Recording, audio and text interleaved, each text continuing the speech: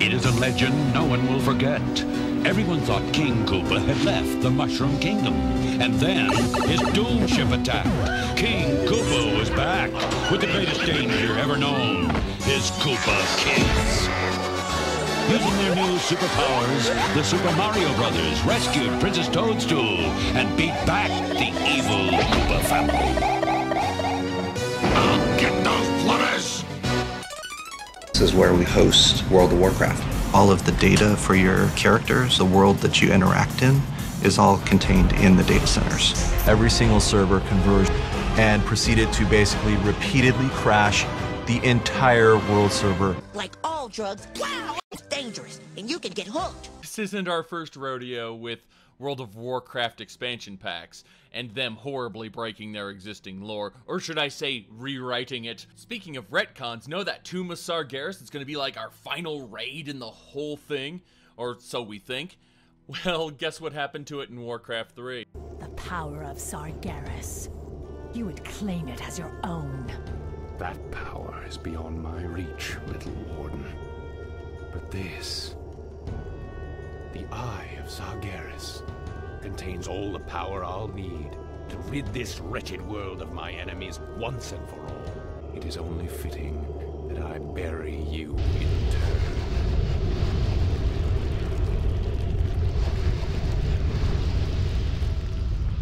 I will not forget you, my sisters. You will be avenged. I swear it. Now I've got to find a way out.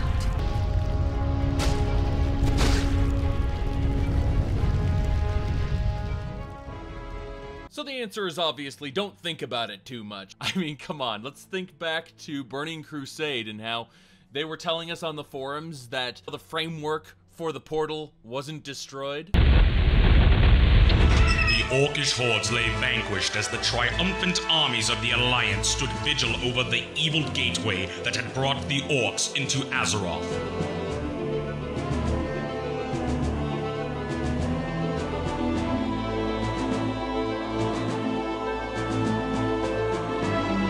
Calling upon the arcane powers of the Archwizard Khadgar, the fury of the earth and skies were unleashed upon the Dark Portal to destroy it once and for all.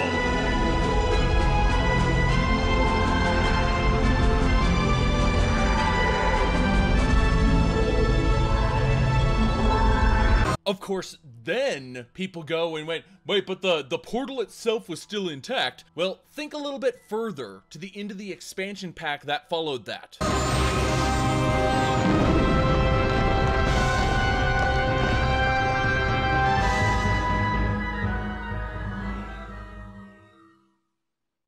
As the flames die to embers and the arcane energies that once bound two worlds slowly fade, the Dark Portal crumbles into dust. The Dark Portal crumbles into dust. Crumbles into dust as its powers subside and dissolve. And people ask me, why don't I cover Warcraft lore? Why, when I love the game, do I not care about the lore in the same way I do Elder Scrolls lore? And the main reason is because of this.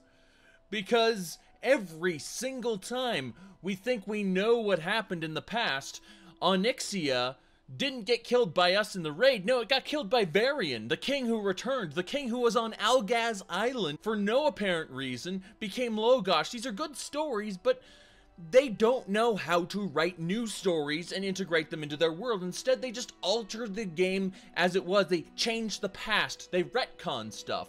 And in an Elder Scrolls world where thought defines reality, that might work. But in Warcraft, it's just, they give zero fucks about their own lore, so why should I care about their lore? I love the game to death. I've loved Warcraft 1, 2, 3, and even World of Warcraft. I had my problems with World of Warcraft from the get-go, but it's been an enjoyable experience and well worth my money every single time. I don't play it religiously like other people do. You know, I'll play it for 1 or 2 months, quit, and then when more content is added, I'll jump back on. I don't live the game.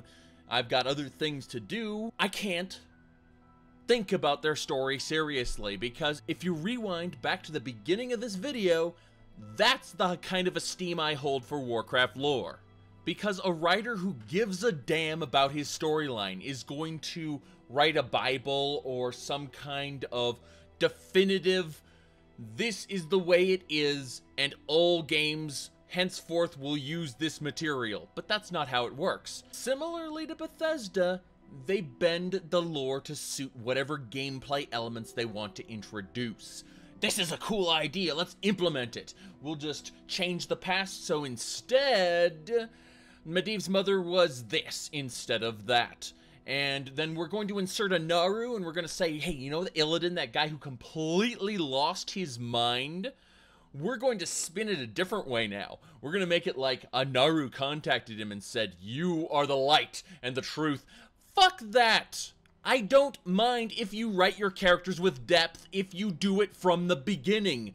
But don't change them after the fact to make it appear as if they have depth, and don't write a huge subplot into your book 100 pages in and then drop it as a one-liner during a freaking pre-Legion event. Oh, there's a Titan inside Azeroth. Fuck you. They have written so much potential in the past, and one by one I see these story threads squandered, cut off, broken, to serve some kind of game mechanic they want to throw in. They sell all of this stuff really, really short when they had potential in the things they were writing. And I would be infuriated as a writer to see that happen time and time again, but I don't even know if they're actually thinking their storylines as deeply as I am. It's very possible that they're simply writing what has to be done for this specific mechanic. Good, it's done. And then no more thought is being placed to it. I mean, as a writer, I look at the parallels between the hero's journey and what certain characters do, compare the history of the character versus what they end up doing later. And I'm going to tell you right now, Garrosh was not a garbage character. People think Garrosh was a garbage character, but he was an excellent example of Thrall's failure, of the fact that Thrall was a shit leader, and he's now just coming to grips with that. And in his rejection of that leadership role, he actually set up the failure of the Horde. In short, Thrall's failure hasn't ended yet, even after Garrosh's death. Because Vol'jin, whom they declared to be the next war chief, dies. That is a great story thread, but then you followed up with Sylvanas. And what happened to all the stuff in Silverpine where she was resurrecting people and, you know, the potential that maybe she was secretly working with Putris all along, you know, and she betrayed him. Things like that. There's all kinds of ways in which you could have made Sylvanas an arc villain, or you could have made her with a completely different agenda. There's so much storytelling potential that's being weighed down by game mechanics. So to conclude this video, the big question I'm going to answer, why don't I do videos on Warcraft lore? Why don't I respect Warcraft lore? Well, number one, it's simplistic, almost childish. And when they insert bits of complexity into it, bits of complexity that I love, they kill it off for the mechanics. Because this isn't a storytelling medium. This is a game where you collect gear. It's a gear treadmill. And you know what? I'm fine with that. I love the questing experiences. The micro stories that Blizzard tells are extremely fun for me. I enjoy the leveling experience from 1 to 100. Having tried the beta, I know I will enjoy the leveling experience from 1 to 110.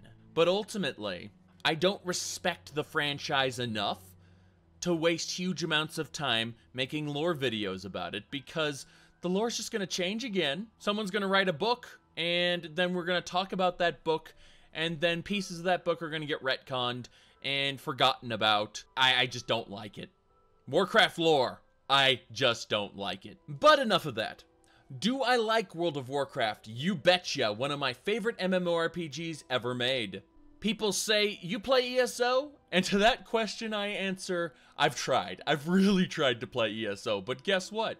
When I look at it as an Elder Scrolls game, I'd rather play any other game in the series. when I look at it as an MMO, I'd rather play World of Warcraft, and so that sucks the motivation out of my gameplay, and I can't find myself playing ESO more than about, I would say, 15 minutes to an hour before I just lose all motivation to play and it's not fun for me anymore. Because ultimately, I'm comparing it to other games, and I'd rather play a Game Boy game like Donkey Kong, one of the Mega Man X games for the Super Nintendo, than I would play ESO. That's just after having tried it enough. I had the draw to play it when the mystery was there, but now that the mystery's gone, I just don't enjoy it at all. And that pretty much sums it up. So, I really like World of Warcraft. I'm going to be playing World of Warcraft this week during Legion's launch. This is going to be my Warcraft week, with lots and lots of live streaming. Anyway, thank you all for watching. If you have any inspiration to join me in World of Warcraft, I will be playing on the Wormrest Accord server for the United States, at least for a month or two before I give the game up. Check the social media links for more content, and I will see y'all next time.